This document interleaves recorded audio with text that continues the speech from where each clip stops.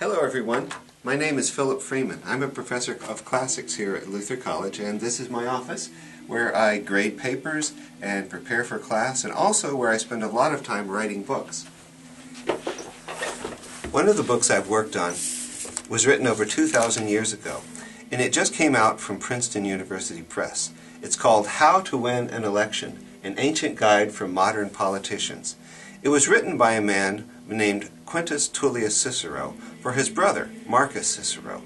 Marcus Cicero, in the year 64 BC, was running for consul, which was the highest office in the Roman Republic. Marcus was an excellent speaker, but he was a bit shy and really didn't know how to go about campaigning. So his brother Quintus wrote a guide for him to give him the down and dirty facts about how to win an election. Quintus says that you should adjust your message to whatever audience you're talking to that particular day, and you should promise everything to everyone.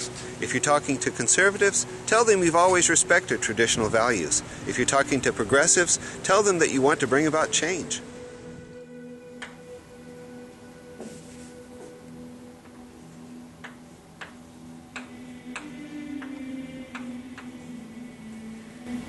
Anyone running for office should do an honest inventory of their opponent's strengths and weaknesses.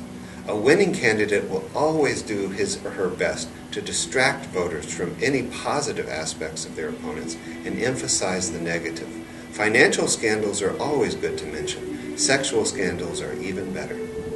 Another important piece of advice is don't leave town. You can take a vacation after you win the election. It's important for candidates for office to have the backing of their family and closest friends. Quintus warns Marcus that the rumors that could destroy a candidate always begin at home.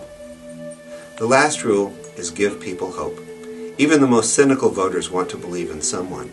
Give people a sense that you can make their world better, and they will become your most devoted followers, at least until after the election, when you will inevitably let them down. But by then it won't matter, because you will have already won.